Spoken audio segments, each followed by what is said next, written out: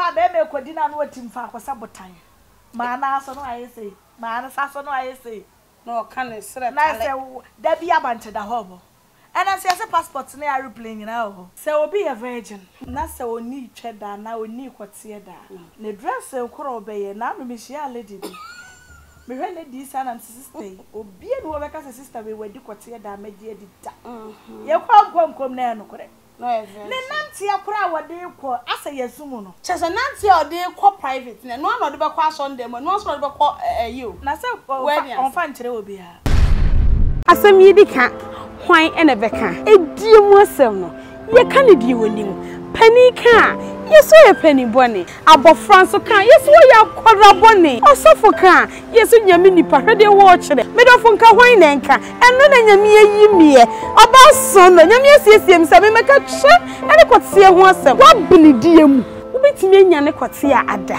ai se kra na wonim se ne yesi di twe ye di Kɔteɛ e ma be ma na wo ba ye hu sane ye etwe kra si ewom no e ye dodo osen ai Kɔteɛ ye gumu ahodo Kɔteɛ be na wadida na ye de ana na ya medofo yi asem we gibre me shema foforo so hwe bi na ye be cancer mankasa ai na se dwumadi obe hwe bi nso a make sure say we 18 years eno no hia na se we di bro saade a bra na yensia de medin e di shishi baby na dwumadi o hwe ne baby as a sweet shishi tv e dwaso nkombo frɛ number na eguso no ye be ba ne wo so abetwetwe nkombo e de beto tv so ma dodo na ehu wo so wadwenkyerɛ yo medofo e ya ma ho asa na so ye di esiemu midin die wonim eye shishi baby na metena sisei dia na ye ni gidie nko aha no yesua se ne yesi di Kɔteɛ se ne yesi di tre se ne ye tafre Kɔteɛ homa ye ho toye na ye ho sepeye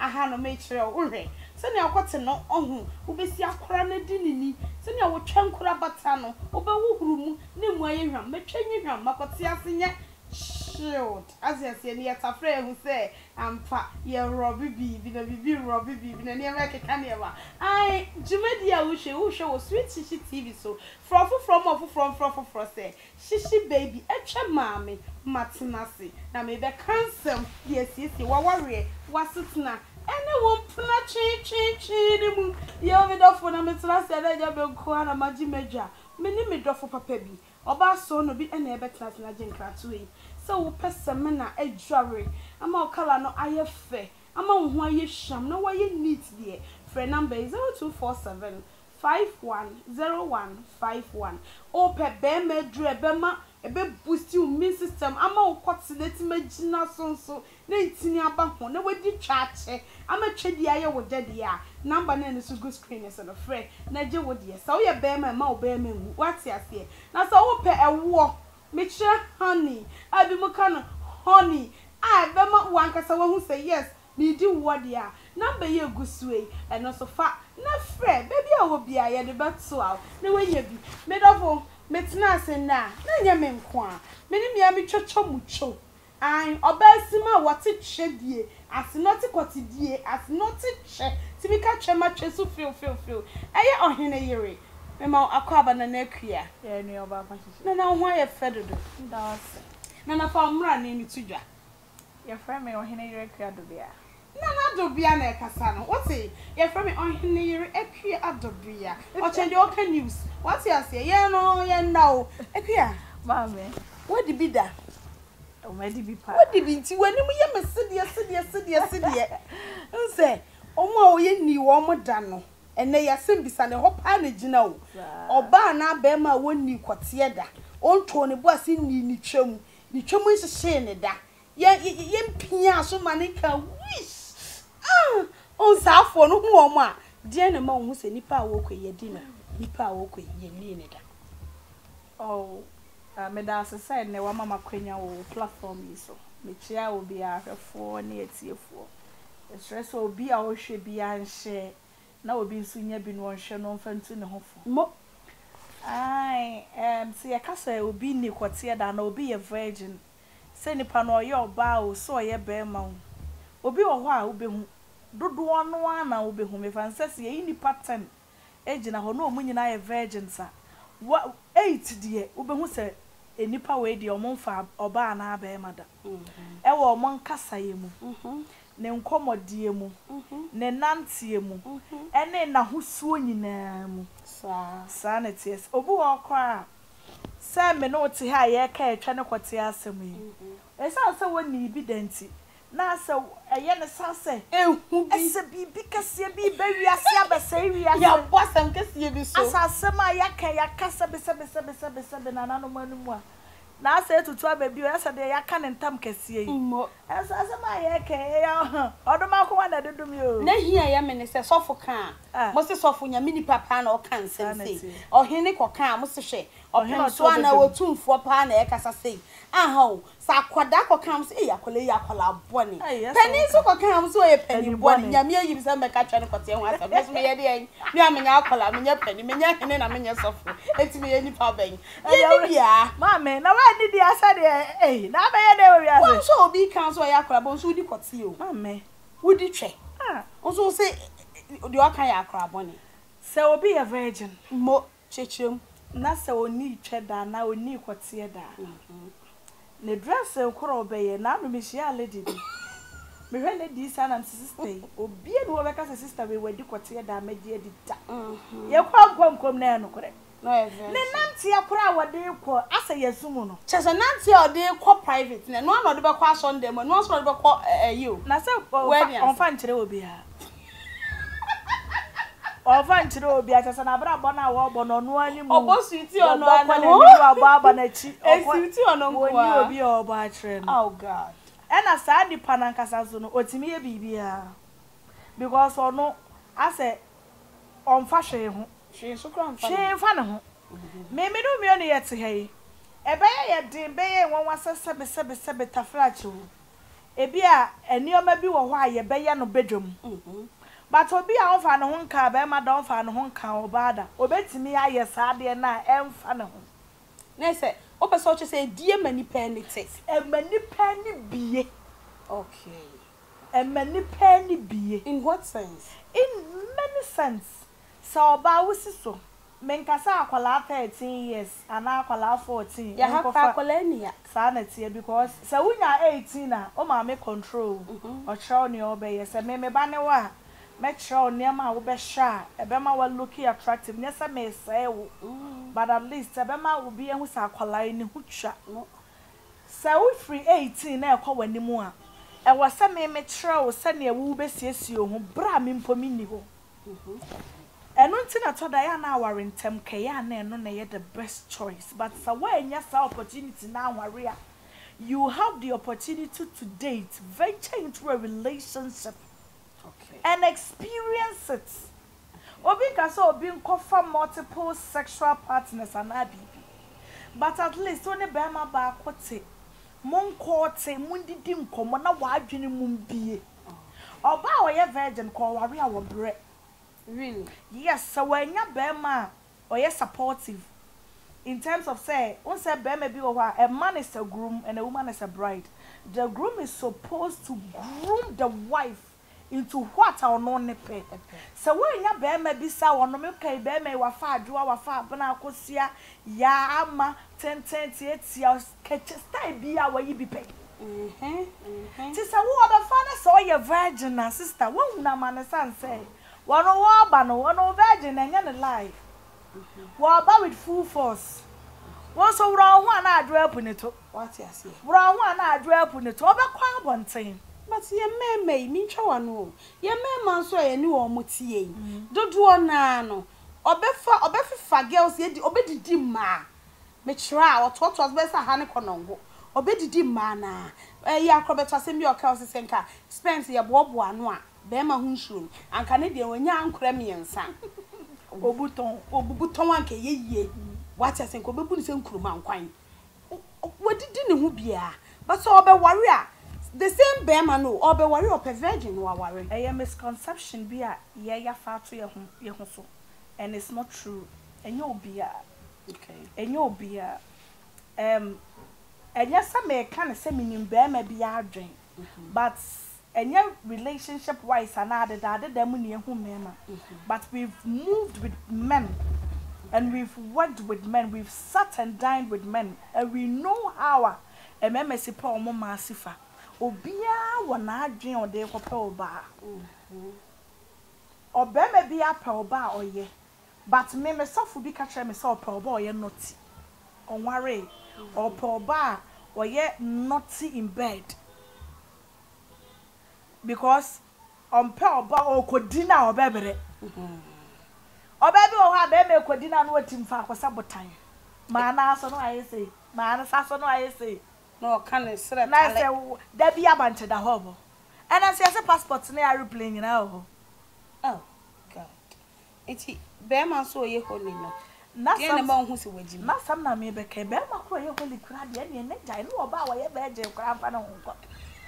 Be ma ye holy is that. Da franka. Wo bie na no say so wo kasa. Chaba. La ila. Asamo say asamo be pia fi na no mo ha ma wo sasa na sometime.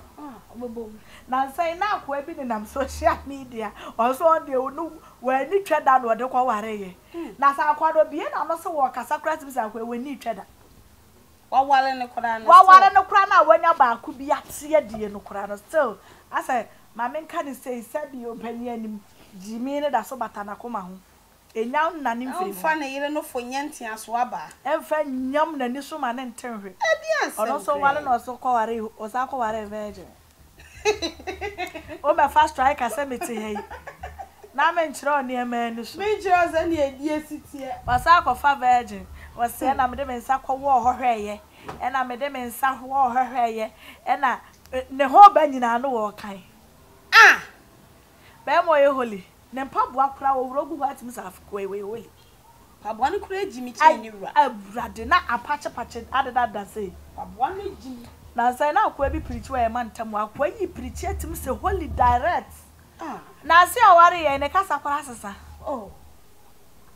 oware ye first onware ye no dia tam wo dia oware ye a hu say edi enya small job no o kasa memem man bi na yere si osori a onko gym because the way why no say why kese dodo eti onko gym na unse training mo ye eja elusi ne makakra omu be ye oha na otimi apem ne yie akoso ya na yere age so mira adwuma me ye de dem mi nsa onko gym o say mira edie nku e na gym nku o say da bi wuwudie no de he gym I say 100 kilos. As in a gym. I said, man, be a quadruple to extent. So what that one more? What that? Nobody can say, oh, Tim Fark was sabotage. And I said, no. Trebi be ash. I didn't. Then a man about us. No, Bakra, Bama, and Emma Bebre home, who and Emma some perversions, our real. Sankaye, burping warm. And I can yet see or more experience. Our mother wa real man couples be brand no mo. Who are virgin? And the old powerful virgin and deny Bible so me and Sansan wa ware no. Na sa wo ko ware na as a virgin straight to fie. Brother. Me brother. What is Kakoto big problem? And abato. Na ye ni na and it is. Enye ni na it is obi wo ho a. If me fear me free mu no. We are kwala wo fa ba mo wa fa ba mo wani ate wani abie to the stand say as a ye ma fie enti ye kire wa ho siesie se de obesi akasa kra woni pam se de odru ni pam na ye mema nko akra obetumi anante wo so bi wo ha wonam obu wo kra wa fa ba ma dan so wonam na oto mema mu ana ne nanti wa ye jijiri sa de ni nyina enti me say me nam me du ba bi mema 1000 na gu ho a I will walk and I will walk majestically without any fault. Okay. Me trema mamu nyina ye mama. I will pass, I will greet and then I will go my way. Because me when they say me who be extraordinary be a what say even if na me. And when you should say be a wedi be and I say what did it be a would you wouldn't name even before some maybe fa bear my crown son. I just had that confidence from home. Eti obi a wo hwe ye nei no hu ne say oye virgin because minim say nyame asem nti bi no mo oye virgin ya ko ware ko cha ebi livi chaste life. Abrabo mo bona very good. Obi owa or you honest. The person is being honest to him or herself. On say or best sell the confidence. Obi owa the virginity and the confidence. Or losing pen or losing the confidence in life. It is very good if you are able to keep it. But obi owa when you about 30 years. Still me a virgin, kuni ebi ma wakwem. Nti di bie. Grab any opportunity you have at hand. Just grab it and then you can even modify it to a preference and you keep it. Ebi kura wo kwate ba kwa fe na akwaya aware. Na wo so aka wo na abo ho sa virgin America.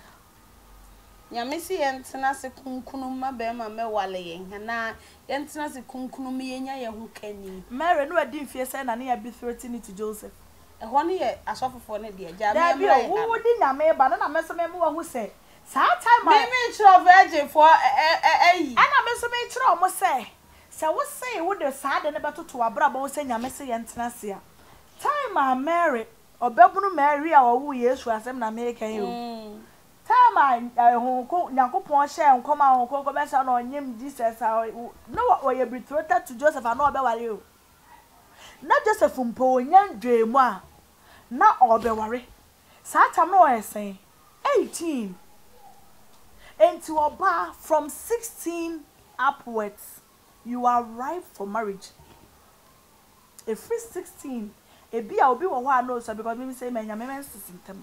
Me menstruating now I think I'm over 15 16 obu an onyanim obu an ne body na kasa osua so that you say but every 18 na ekode once our yes any school bi na wo betimi kwa our yes na wo school so that you say enti sa virginity whatever no ensi hwe kwan our nipa de wo ho a we say wutimi a testy relationship break sebe mincha wano me pa cho sebe bre every relationship mu before marriage and can then sebe bre kwaso nkemba ye SHS mu o say ye wo school mu de unye na ya ko school mu so wo school mu na so obi akabi ahwa uhu ne kasa na nantie especially the uniform so your sister mpo a or your sister to you who say sister we dey what ne dey here me admire no na sister bi so no nka bi hwe ya ti mu say my school mother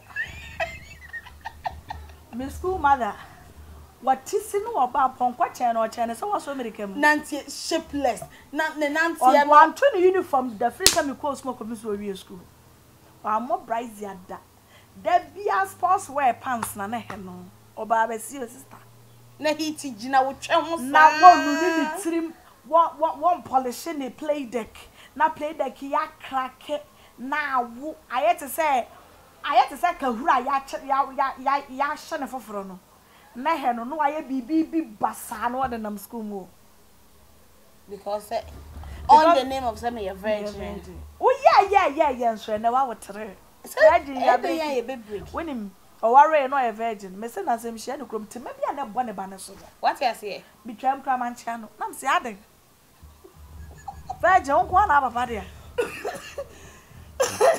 you mama na sibimu utwa mu antia do we so bi o ha enye se bibi say yo but at least nipa no o say o hia obi a na appearance correct me ma wo call ne nchen but obi o say wo hia na enye se bia nipa no waye tatted na waye basa but ne ye waye ne ho a wode ba no na wo kora waye me prof was say for the look of things and the way you are dressed you don't deserve me no what's that ba be unto the best be dresses for the look of things no what's me ba me say me school mother na me parents wa be no wa be so so oh omu ni made o enyo omu nyina hwe wonim virgin bia wa bon ama ni ti ya ate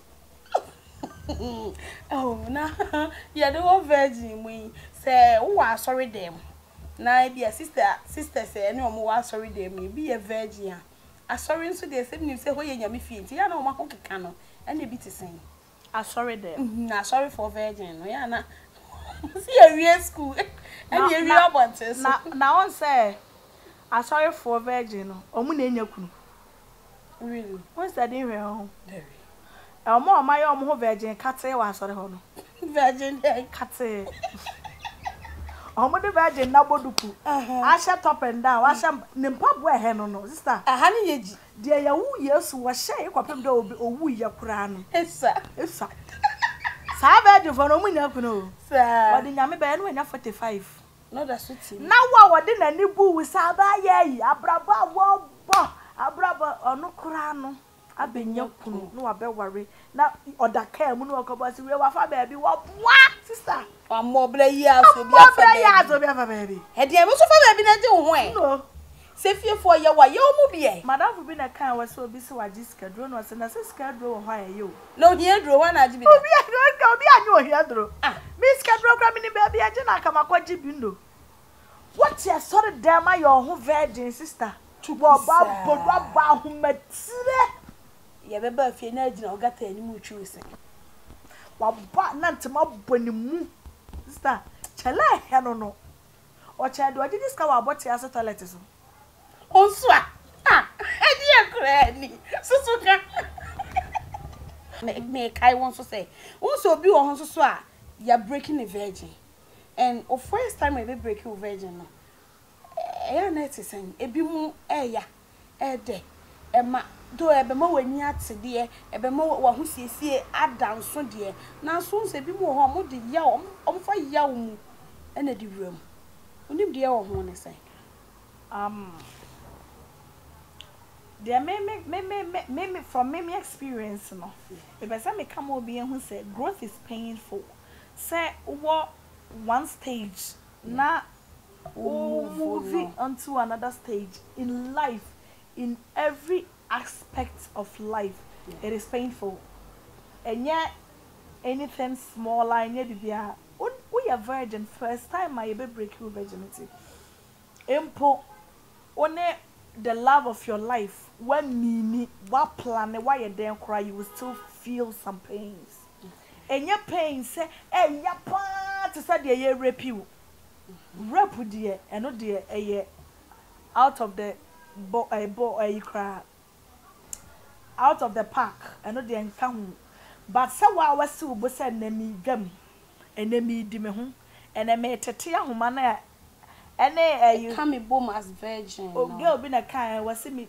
ni bi denti nem tetententan no and o tetententan ni nyina be yo ya ebu wa kra na high many is so close to the sense say be ma start penetration obe hu blood yes obu on so a be bu on so wa ye fun why your photo is so no one say gay am kodini why virgin ma de yin so Kɔteɛ ni mu pi tie no ontwen ma Kɔteɛ to ankodi no ansa no na be di no ana e wose wudi ni nyansam li aisha chire mu kakra wudi ni nyansam sa me kan bi agay wasoso ni mu a on say obi a oye virgin no before so do Kɔteɛ ni bewura mu no bi a no wa wete but wu na nasiafo but wu because high men ne wo ho etina se na close kakra obu okra na naturally na so na so nti we virgin kra how kodi na be ka say gay onya virgin but not a virgin obu naturally sa na tie na high men already opened etu di amoja mahwe ma but obe Philippine kakra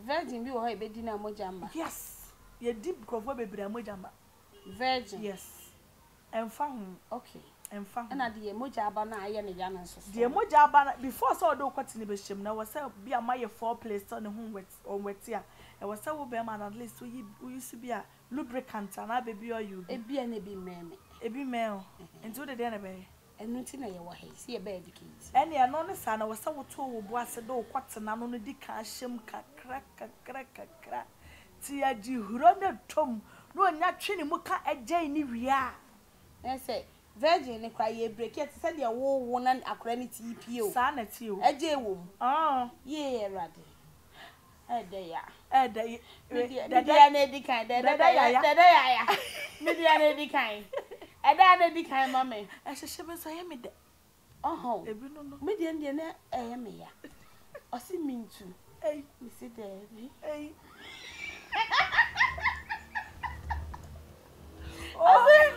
I mean too. Where they me am a minute coming video. Baby choke me so no kuno. na kwa wo de na do butu ho ana ye do da me kai yo then he break you Meka, I will be so emotional to Minka. and you heard it to Hoka. Meka, I will just be crying. And you should it to Hoka. And then you're a one. Oh yeah, I didn't have the chance to experience the real sex. One not men sex. A dear no my nyakwanya experiences say dear no. Sa be man so mu no beto ne bo ase abrobro ho aso sisi apia so abu ne pam wa feeling o 15 or 16 kro na ye di wo na wo to di atem na me to ne di ne di atem na wadi bia ene wo body no na edidi atem na ho kro Kɔteɛ no ti no di twa na num no because enimpo na wa won wo nyina so didi wo nyina so didi won se no matem nyina so edidi ahemfo ahodo a ye won se no se ohene na walonti ahemfo ni na ye won se no wo nyina so didi ahemfo atem abna ano de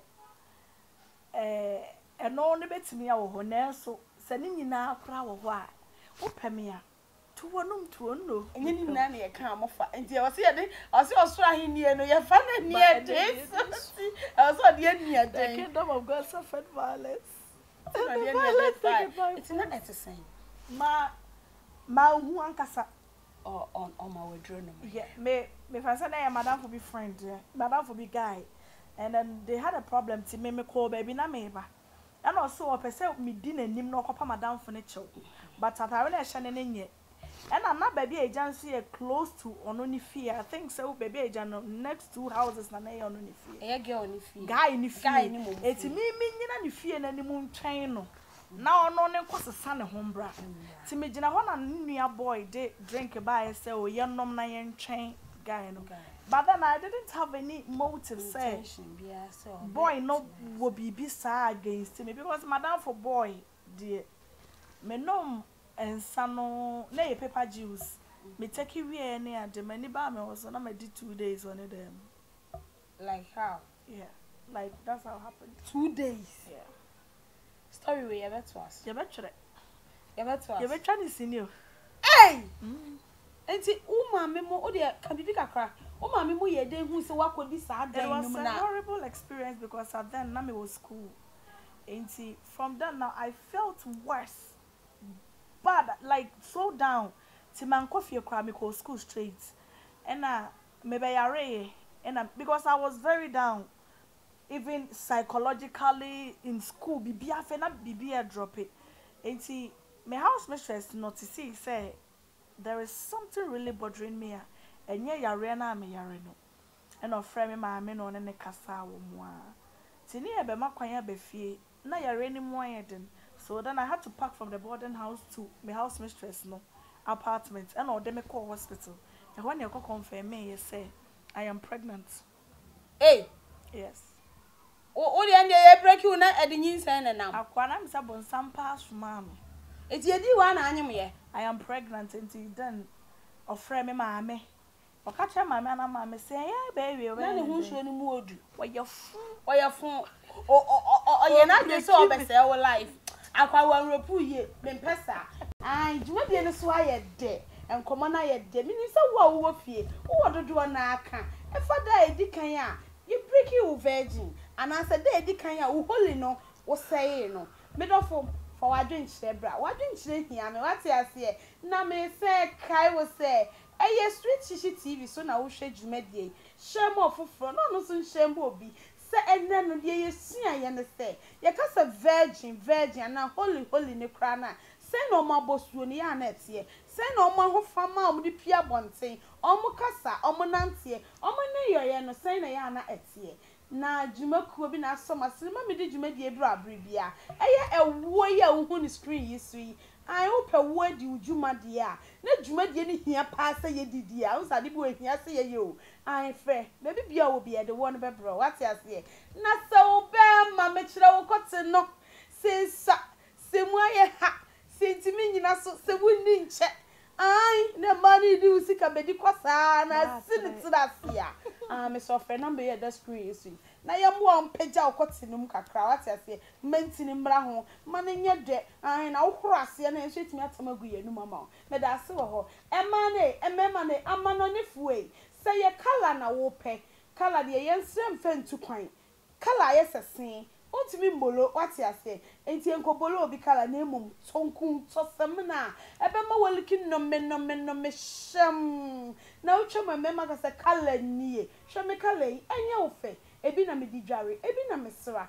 phone number is 0247 51 0151 baby awo bia ye de bebrel me da wase so oje bre na na metena na ehwe adwumadie wo bi abek obechia na na baby o mechia hefo na etiefo nyina eni adamu nina mo ase da sende ye behia bye asem yi dika hwan ene beka ediemu asem no ye kan di wonim pani ka yeso ye pani boni abofran so kan yeso ye akwara boni osofo kan yeso nyame nipa hwede wo kire medofo nka hwan na nka eno na nyame yimie oba so no nyame asiesie msa me meka tse ene Kɔteɛ ho asem wa bilidiemu ubetimi nya ne Kɔteɛ ada ai senkro na wonim se ne yesi ditwe ye di Kɔteɛ ema bema na wo ba ye hu sane yen etwekura asin ewom no eye dodo osen ai Kɔteɛ ye gumu ahodo Kɔteɛ be na wadida na ye de ana na eya